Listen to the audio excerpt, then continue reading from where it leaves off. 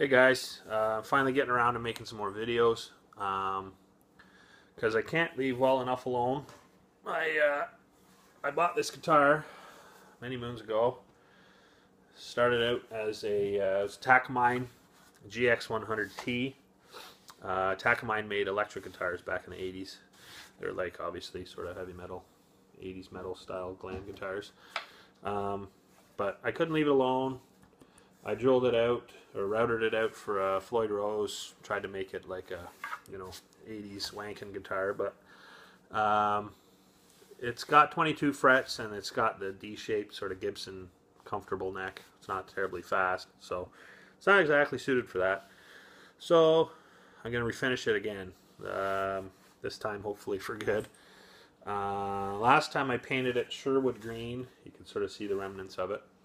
But as I stripped it, you can't really see because the wood's dry, but it's this gorgeous quilted mahogany. It's I think a 4-piece body. So they're sort of 4 pieces glued. You can see the line here. If it was 1 piece or 2 pieces, I'd just stain it. It's gorgeous, but it would look ugly with these lines, right? So I have some camphor burl laminate. I've been trying to figure out what I'm going to do with. So I think I'm going to laminate this top of the guitar here. I just scrolled with a pencil the center line of the body, and I'm going to book match the 2 halves of the burl because I don't have a big enough piece to do this whole thing because it's quite long from tip to tip. So I'm going to do 2 halves and book match them so that it looks like one.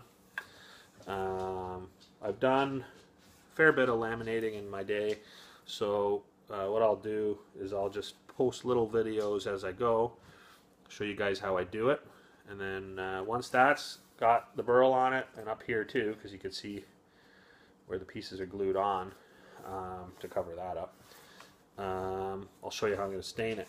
I'm still deciding if I'm going to go, because the back is going to be all the mahogany still, because it's gorgeous.